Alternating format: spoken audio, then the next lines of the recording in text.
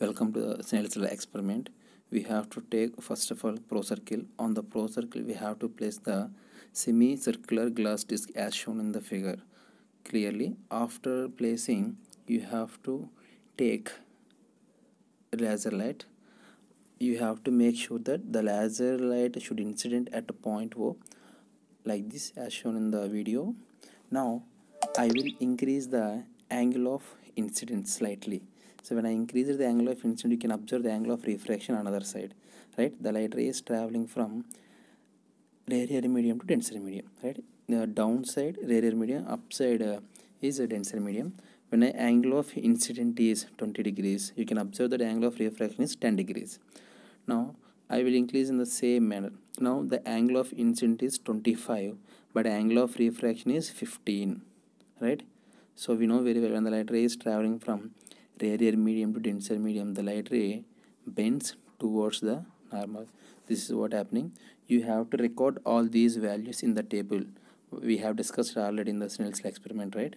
So for example, now the angle is 40 degrees. For 40 degrees angle I is equals to 40 degrees. For 40 degrees angle of refraction is 25. These values you have to note it in the table. After that you have to follow the calculations like sin I, sin r and sin I by sin r all, right? So this is the experiment proof for that when a light ray is traveling from rarer medium to denser medium, right? Now the angle of incidence is 60 degrees. When the angle of incidence is 60 degrees, then angle of refraction is 35 degree approximately, right? In this manner you have to do it, and you have to get a number of times for I value, and corresponding R values you have to note in the table. Now if you observe here, you can observe the reflection as well refraction, right? I told you now, when a light ray incident on any surface, two phenomena will take place. Of course, third phenomena also. The third phenomena is absorption. It depends upon the nature of the material, right? Clear? This is the Snell's experiment. You have to note the values in the table and you have to go for further calculations. Then you will get sin I by sin r is equals to constant, right? Now after Snell's in this chapter we have discussed about one more experiment, that is total internal reflection. Now let us see the total internal reflection. For this experiment we need pro circle and a semicircular glass disc and laser light.